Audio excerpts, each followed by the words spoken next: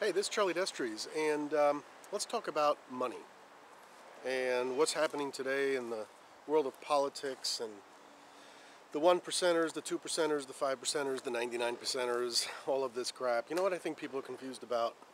They're taking the word greed and they're putting an equal sign next to the word wealthy. It's just not the case. I think people have problems with greed. They don't have problems with wealth. Or at least they don't know that they don't have problems with wealth because they really have problems with greed. See, when someone's wealthy, it doesn't mean they've been greedy. It means they've been really successful. Now, maybe you want a little bit more than others, but I don't think that makes you greedy. It makes you ambitious. It makes you an entrepreneur. It makes you a capitalist.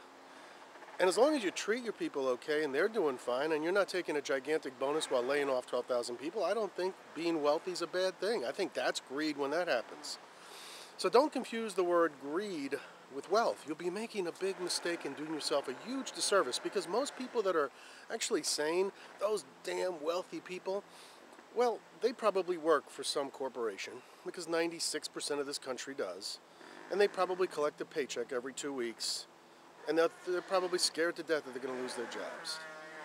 And the people who are putting money behind that company to actually get it going, to make a profit, hopefully, to keep things going, are the ones that control your destiny if you let them.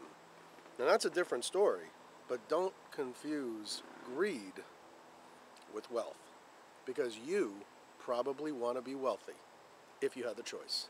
This is Charlie Destries. Talk to you soon.